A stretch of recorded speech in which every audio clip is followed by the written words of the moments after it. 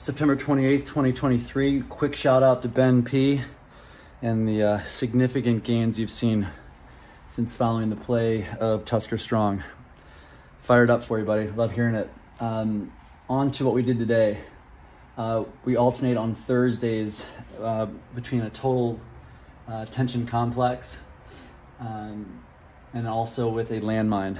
So this was a landmine day. Added a little bit of variety on this one as well, with a lateral plus reverse lunge. Again, the video will show you how that looks, but essentially reverse lunge, left, right, and then a lateral right, lateral left, lateral lunge.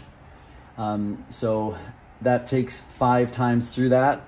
So you'll do a landmine squat, you'll do a press, reverse lunge, left, right, lateral left. That is 1 rep. Go through that 5 times.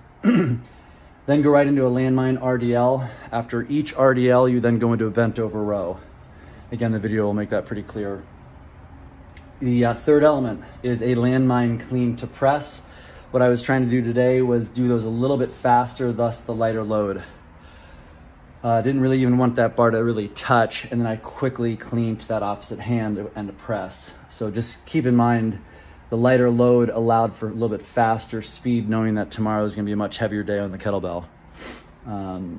After that, a run, still building volume, still using a 30-second run, 30-second jog versus a 30-second walk, all right?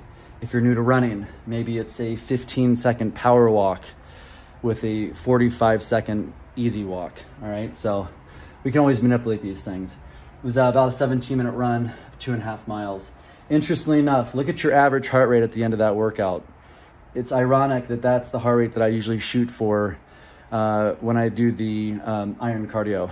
So just keep that in mind. Look at what your average heart rate is for that run effort and then see how closely that correlates to that upper limit for the iron cardio. All right, folks, enjoy the process. Decide to make that decision each day to move. Don't stop.